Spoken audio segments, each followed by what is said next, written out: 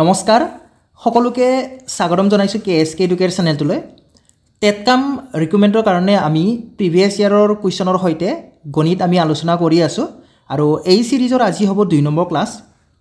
পুনে পুনে প্ৰথম প্ৰশ্নটোলৈ গৈছো এভাৰেজৰ কোৱেশ্চন হয় আৰু এটো অলৰেডি পৰীক্ষাত অহা প্ৰশ্ন হয় কি দিছে ইয়াতে যদি 50 জন ছাত্ৰ থকা এটা শ্ৰেণীৰ ছাত্ৰসকলৰ গড় নম্বৰ 30 হয় 50 জন ছাত্ৰৰ কাৰণে এভাৰেজ দিয়া আছে 30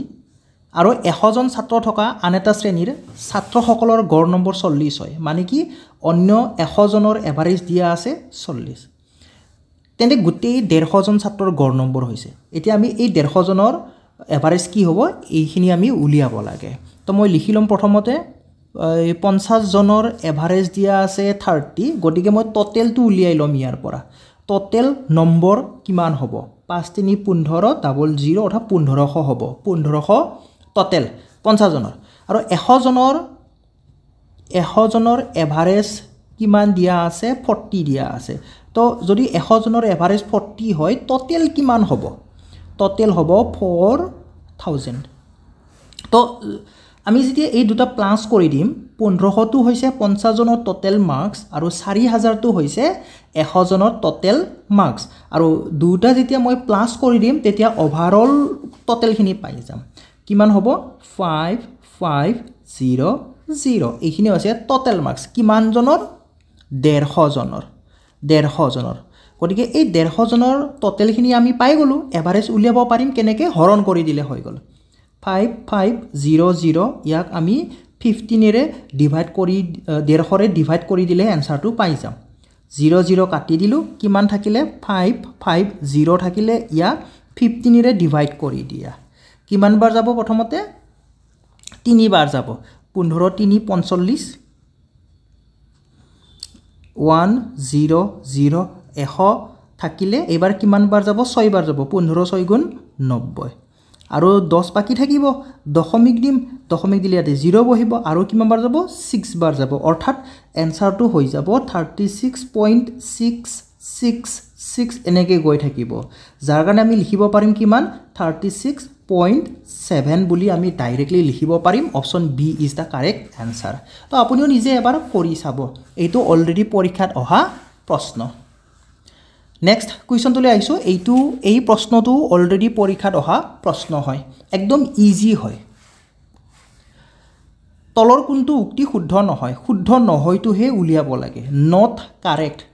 এইবিলা কিন্তু সহজ প্ৰশ্ন হয় আৰু ম্যাক্সিমামে এইবিলাকত ভুল কৰে কাৰণ এতে কাৰেক্ট উলিয়াব দিছে নে নট কাৰেক্ট উলিয়াব দিছে সেইবোৰ ভালদৰে পঢ়া নহয় গতিকে ভালদৰে চাব মই মাৰ্কিং কৰি দিছো হাইলাইট কৰি দিছো ঠিক আছে তো আমি স্টেটমেন্ট বিলাক ওয়ান বাই ওয়ান চাই যাম এটা বৃত্তৰ একাধিক জিয়া থাকে ইয়েস এটা বৃত্তৰ একাধিক জিয়া থাকে এই স্টেটমেন্টটো কাৰেক্ট হয় শুদ্ধ হয় ঠিক আছে তো মই ইয়াতে দেখুৱাই দিছো বাৰু সার্কেল এটা আঁকি কেনে এটা বৃত্ত আঁকি কেনে এটো এটা বৃত্ত জিয়া বুলি কি হয় জিয়া বুলি কলে কি হয় এই বৃত্তটোৰ যি কোনো দুটা বিন্দু কানেক্ট কৰি দিলে আমি জিয়া পাম এনেদৰে কানেক্ট কৰি দিলে আমি জিয়া পাম ঠিক আছে তো এই স্টেটমেন্টটো কাৰেক্ট এটা বৃত্তৰ প্ৰতিডাল ব্যাসে এডাল জিয়া ইয়েস এই বৃত্তটোৰ ব্যাস বুলি কলে কোনটো হ'ব ব্যাস যেটো জিয়া সেন্টাৰৰ মাজেৰে গৈছে সেন্টাৰৰ মাজেৰে যোৱা জিডাল কৰ্ড তাকে আমি কি বুলি কও ডায়ামিটাৰ বুলি কও যিমান বিলাক ডায়ামিটাৰ আছে এইটো এটা ডায়ামিটাৰ হ'ব এইটো এটা ডায়ামিটাৰ হ'ব এইটো এটা ডায়ামিটাৰ হ'ব যেটো সেন্টাৰৰ মাজেৰে যায় হেতুই ডায়ামিটাৰ হয় তো এই ডায়ামিটাৰ বিলাকো কি হয় একোডাল জিয়া হয় তো এই স্টেটমেন্টটো কাৰেক্ট হয় এটা বৃত্তৰ একাধিক স্পৰ্শক থাকিব পাৰে ইয়েস কাৰেক্ট এটা বৃত্ত ইয়াৰ একাধিক স্পৰ্শক বা টেনজেন্ট থাকিব পাৰে এডাল টেনজেন্ট এডাল টেনজেন্ট একাধিক টেনজেন্ট থাকিব পাৰে তো এই স্টেটমেন্টটো কাৰেক্ট কিন্তু ইয়াতে আমি এটা পইণ্ট মনত ৰাখিব লাগিব যদি সাৰ্কেলৰ এটা বিন্দুৰ কথা কয় পাৰ্টিকুলাৰ এটা বিন্দুৰ যদি কথা কয় সাপোজ এইটো বিন্দুৰ কথা কৈছে পি বিন্দুৰ কথা কৈছে এই পি বিন্দুত কিন্তু এটা হে স্পৰ্শক থাকিব পাৰে পাৰ্টিকুলাৰ পইণ্টত এটা নিৰ্দিষ্ট বিন্দুত এডাল হে স্পৰ্শক থাকিব পাৰে ওকে তো আমাৰ কাৰণে আনসাৰ হৈ যাব অপচন ডি টো কাৰেক্ট হৈ যাব বৃত্তৰ প্ৰতিডাল জিয়াই ব্যাস বৃত্তৰ প্ৰতিডাল জিআই ব্যাস নহয় কাৰণ প্ৰতিডালে চেণ্টাৰৰ মাজেৰে নাযায় কিছুমানহে চেণ্টাৰৰ মাজেৰে যায় যেডাল চেণ্টাৰৰ মাজেৰে যায় সেইডালেই ব্যাস আমাৰ সব জিআইটো চেণ্টাৰৰ মাজেৰে নাযায় হয় না নহয় সেইকাৰণে বৃত্তৰ প্ৰতিডাল জিআই ব্যাস নহয় তো D is the correct answer next এইটো অলৰেডি পৰীক্ষাত অহা প্ৰশ্ন sec square theta minus tan square theta মানে কি হয় সায়েন্সৰ খিনিয়েটো ডাইৰেক্টলি পাৰিবই হয় নে নহয় 1 হয় অপচন সি তো কাৰেক্ট হ'ব আমাৰ এটা আইডেন্টিটি আছিল না 1 plus tan square theta is equal to sec square theta ইয়াৰ পৰা যদি আমি এই tan square theta to right side ত লৈ যাও কি পাম sec square theta minus tan square theta পাই যাম এখিনি প্ৰশ্ন দিয়াই আছে গতিকে আনসাৰ ইজ 1 নেক্সট কোৱেশ্চন এটা বৰ্গ আকৃতিৰ পাৰ্ক এখনৰ এটা বাহুৰ মাপ 16 সেন্টিমিটাৰ একদম ইজি হয় টেনশন লব নালাগে এজন মানুহে এফলিয়াকৈ পাৰ হল এফলিয়া বুলি ক'লে কি হয় ডায়াগোনালি অসমীয়াত অকমান বেলেগ শব্দ দিছে এফলিয়াকৈ বুলি ডায়াগোনালি মানুহজনে অতিক্ৰম কৰা দূৰত্ব কিমান হ'ব চাও এটোটা কি হয় এটা বৰ্গ আকৃতিৰ পাৰ্ক হয় মানুহজনে ধৰি লৈছো ইয়াৰ পৰা যাব তো কেনেকৈ যাব ইফালে এনেকৈ না যায় কেনেকুৱা আহিব ডায়াগোনালি এনেকুৱাকৈ আহিব তো এনেকুৱা যদি আহে এই পইণ্টৰ পৰা ABC নাম দিও বাৰু ABCD এটা কি হয় স্কয়াৰ সাইজৰ এটা পাৰ্ক হয় তো এই মানুহজনে এৰ পৰা সি লৈকে যাব তো এনেকৈ ঘূৰি নাহে কেনেকৈ আহিব সিধাকে আহিব এৰ পৰা সি লৈকে এনেকৈ সিধাকে আহিব তো এৰ পৰা সি লৈকে যে গল কিমান ডিসটেন্স কভাৰ কৰিলে এইটো হৈছে কোৱেশ্চনটো তো আমি যদি ভালদৰে চাও এই ডায়াগোনালৰ মানখিনি উলিয়ালে হৈ গল আৰু মই ফাৰ্স্ট ক্লাছতো কৈছিলো যে আমি যদি এটা স্কয়াৰৰ সাইড যদি গম পাও তাৰে লগত ৰুটটো এটা মাল্টিপ্লাই কৰি দিলে আমি ডায়াগোনালৰ ভ্যালুটো পাই যাও হয় নে নহয় তো এটা বাহুৰ মানটো 16 দিয়াই আছে তো 16 ৰ লগত ৰুটটো এটা মাল্টিপ্লাই কৰি দিলে আনসাৰ পাই গলো কিমান easy option D is the correct answer কিন্তু এই যে সেন্টেন্স বিলাক যে আছে সেন্টেন্সৰ কাৰণে কিছুমানৰ পাজল লাগি যায় ওকে তো পাজল লগৰ একো নাই একদম ইজি হয় নেক্সট কোৱেশ্চন নেক্সট এটো প্ৰশ্ন চাও কি দিছে এটা ৰম্বাসৰ বাহুৰ মাপ নিৰ্ণয় কৰা যাৰ কৰ্ণ দুডালৰ মাপ ক্ৰমে 12 সেন্টিমিটাৰ আৰু 16 সেন্টিমিটাৰ আমি এটা ৰম্বাসৰ বাহুৰ মাপ উলিয়াব লাগে যাৰ ডায়াগোনাল দুটাৰ ভ্যালু দিয়া আছে 12 সেন্টিমিটাৰ এন্ড 16 সেন্টিমিটাৰ ওকে তো আমি কেনেকৈ কি উলিয়াম এটা বাহুৰ মাপ ধৰি লৈছো a হয় তো a ৰ মান কি হয় a ৰ মান হৈছে √d1/2 whole square plus d2/2 whole square d1 আৰু d2 কি হয় ডায়াগোনালস কৰ্ণ হয় ওকে তো ফৰ্মুলাটো আপুনি এনেকৈ নিলিখাকৈ এনেকৈও লিখিব পাৰে one side a is equal to 1/2 √d1 square plus d2 square এনেকৈও লিখিব পাৰে একেটাই বস্তু হয় জাস্ট দুইটো এটা ভিতৰত আছে এটা বাহিৰত আছে ওকে এই মানে ডিফাৰেন্স একেই বস্তু তো মই এইটোৰ জৰিয়তে কৰি দেখুৱাই দিম বাকি আৰু আপুনি নিজে কৰি চাব ওকে সো d1/2 ৰ ভ্যালু মই সাইডত প্ৰথমতে উলিয়াই লম d1 বুলি ক'লে কি কোনটো হয় প্ৰথম ডায়াগোনাল d1 আৰু সেকেন্ড ডায়াগোনাল d2 d1 হৈছে 12 d2 হৈছে 16 ইয়াতে চাওক মই হাইলাইট কৰি দিও কি আছে d1/2 আছে সো মই কি কৰিম d1/2 প্ৰথমতে উলিয়াই লম d1 মানে হৈছে 12 2 ৰে ডিভাইড কৰিলে পাম 6 12/2 6 হৈ যাব আকৌ d2/2 কিমান হৈ যাব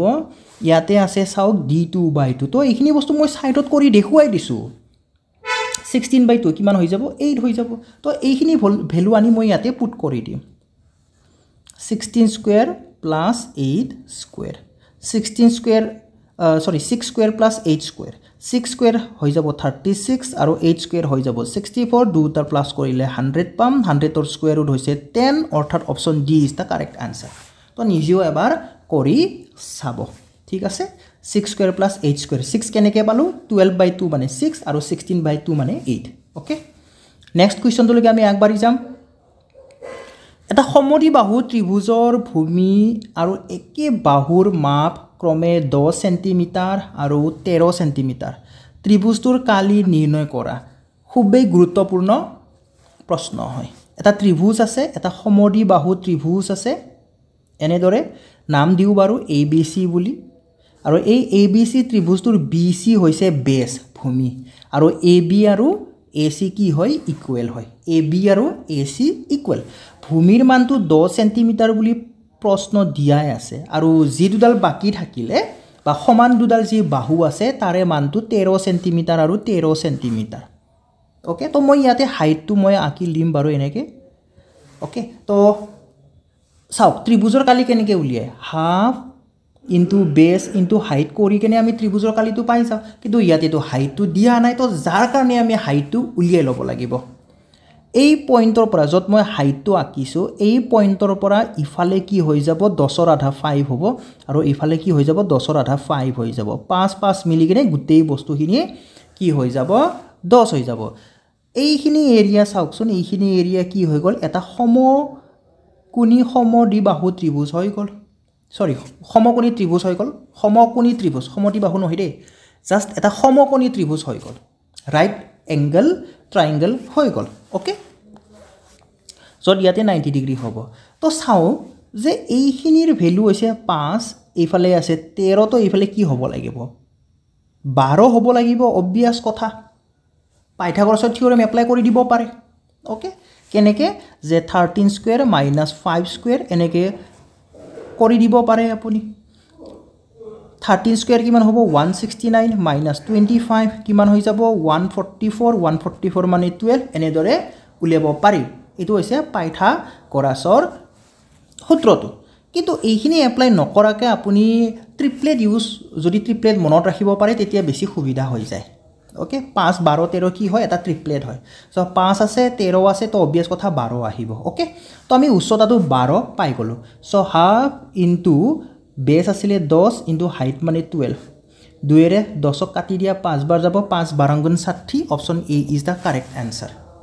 ওকে তো এইবিলা হৈছে যদি আপুনি ট্ৰিপলেট না জানে বাকিটো জাস্ট কনসেপ্টৰ পৰা আহিছে চাও ক্যালকুলেশন কি ক্যালকুলেশন জাস্ট এইটোৱে ক্যালকুলেশন পৰীক্ষাত যাই কি ফৰ্মুলা লিখি থাকিম নেকি না থাকো অকল জাস্ট আমি ক্যালকুলেশন পাৰ্ট কৰিম বাকিখিনি কি হয় এইখিনি পাৰ্ট কি হয় এইখিনি পাৰ্ট হৈছে কনসেপ্ট হয় এইখিনি পাৰ্ট ওকে নেক্সট কোৱেশ্চন এটা অৰ্ধবৃত্ত আকৃতিৰ ভালদৰে চাব অৰ্ধবৃত্ত আকৃতিৰ খিৰিকিৰ ব্যাস 98 সেন্টিমিটাৰ ইয়াৰ পৰিসীমা কি হ'ব ওকে এটা সেমি সাৰ্কুলাৰ উইন্ডো আছে যাৰ ডায়ামিটাৰ হৈছে 98 সেন্টিমিটাৰ ইয়াৰ পেৰিমিটাৰ আমি উলিয়াব লাগে ভালদৰে চাব বহুতে কি কৰি দিয়ে এটা সাৰ্কুলাৰ পেৰিমিটাৰ এটা সাৰ্কুলাৰ সাৰ্কামফাৰেন্স বুলি ক'লে টুৱাইস পাই r হয় টুৱাইস পাই r তা আধা কৰি দিলে আমি সেমি সার্কুলার পাই যাম বুলি বহুতে ভাবে কিন্তু নহয় কিন্তু এটা বস্তু মনত ৰাখিব লাগিব নহয় কিন্তু এইটো কিয় চাও পেৰিমিটাৰ বুলি ক'লে ইয়াৰ চাৰিও যিখিনি বেৰাৰ নিচিনা আছে চাৰিও সাইডে সেইটো বস্তু আমি প্লাস কৰিব লাগে যেতিয়া সাৰ্কেল হৈ আছিল তাতে একো নাছিলে জাস্ট এটা ৰাউন্ড আছিল কিন্তু যেতিয়া সেমি সার্কুলার হৈ গল তেতিয়া এইটো বস্তু আহি যায় তো এইখিনি কি হয় এইখিনি হল ডায়ামিটাৰ এইখিনি হৈছে ডায়ামিটাৰ সো ডায়ামিটাৰটো প্লাস কৰিব লাগিব কাৰ লগত পাই r এই যে বেকাখিনি দেখা পাইছে এইখিনি হৈছে পাই r গুটেই যেতিয়া আছিল টুৱাইস পাই r আছিল আধা হৈ গল এতিয়া ওপৰৰ অংশখিনি তো পাই r আৰু এই তলৰ এই অংশখিনি কি হয় ডায়ামিটাৰ হয় এই মাজেদি যোৱা ডায়ামিটাৰ সো d আমি প্লাস কৰিব লাগিব সো কি হ'ব আমাৰ এনসাৰটো পাই r প্লাস d হৈ যাব ভ্যালুখিনি পুট কৰি দিয়া পাই যাবা পাই হৈছে 22/7 এতিয়া ৰেডিয়াস কি হ'ব ৰেডিয়াসটো কুৱেশ্যনত দিয়া নাই আৰে কুৱেশ্যনতো ডায়ামিটাৰ দিছে ব্যাস দিছে আধা কৰি দিয়া ৰেডিয়াস পাই যাবা সো 98 ইয়াৰ আধা কি হৈ যাব 49 হৈ যাব r ৰ ভ্যালু 49 প্লাস d কিমান ডায়ামিটাৰটো দিয়া আছে 98 7 এৰে 14 ন কাটা 7 টাইম যাব 7 7 গুণ 49 এতিয়া 7 22 গুণ কিমান 2 7 14 2 7 14 15 154 প্লাস 98 প্লাস কৰি দিয়া आंसर পাই গলা 8 4 12 2 বহিব 1 খাতে থাকিব তাৰ পিছত 14 15 2 252 হ'ব ইয়াৰে correct answer option A is the correct answer নিজে এবাৰ কৰি চাব ঠিক আছে নেক্সট কোৱেশ্চন কোঅৰ্ডিনেট জিওমেট্ৰিৰ হয় আৰু ডিসটেন্স উলিয়াব দিছে ভেৰি ভেৰি ইম্পৰ্টেন্ট হয় 5,2 আৰু 3,2 মাজৰ দূৰত্ব আমি উলিয়াব লাগে এতিয়া কোঅৰ্ডিনেট জিওমেট্ৰি ডিসটেন্স উলিওৱা ফৰ্মুলা কি হয় ডিসটেন্স d বুলি লিখিলো বাৰু d is equal to under root x1 minus x2 whole square plus y1 minus y2 whole square এনেকেও লিখিব পাৰা নহলে এনেকেও লিখিব পাৰা under root x2 minus x1 whole square plus y2 minus y1 whole square এনেকেও লিখিব পাৰা একো মেটাৰ নকৰে ঠিক আছে ওকে তো মই অলপ শৰ্ট কৰি দিবলৈ চেষ্টা কৰিম প্ৰথমতে মুছি লৈছো বাৰু চাওক এটা ৰাখি থৈ দিছো কি কৰিব যেটো বিন্দু দিয়া আছে সেইটো তলে তলে লিখিব 5,2 আৰু 3,2 এনেকে তলে তলে লিখি লব ঠিক আছে তলে তলে লিখি ললা তলে তলে লিখি লোৱাৰ পিছত কি কৰিবা এতিয়া বিয়োগ কৰা তলে তলে বিয়োগ কৰিবা 5 ৰ পৰা 3 গলে 2 থাকিব 2 লিখিবা স্কয়াৰ কৰিবা তাক প্লাস 2 ৰ পৰা 2 গলে কি থাকিব 2 ৰ পৰা 2 গলে তো 0 থাকিব স্কয়াৰ কৰি লিখিবা এনেকে ঠিক আছে মানে জাস্ট ফৰ্মেটটো দেখুৱাই দিছো তাৰ পিছত আন্ডাৰ ৰুট এটা দি দিবা চাও x minus x2 মাইনাস আছে তো আমি এনেকে তলে তলে মাইনাস কৰি ললো স্কয়াৰ আছে স্কয়াৰ দিলো 2 ৰ পৰা 2 মাইনাস কৰিলো মানে y1 minus y2 কৰি দিলো ওকে তো 0 পালো স্কয়াৰ কৰি দিলো তো কি হ'ব এতিয়া সোৱা আন্ডাৰ ৰুট 2 স্কয়াৰ মানে 4 0 স্কয়াৰ মানে জাস্ট কৰি দেখুৱাই দিছো আৰু যে জি আহে স্কয়াৰ কৰিলে হল 2 স্কয়াৰ মানে 4 4 ৰ square root lore 2 pam 2 units option A is the correct answer option A is the correct answer okay to same ধৰণৰ এটা হোমৱৰ্ক দিম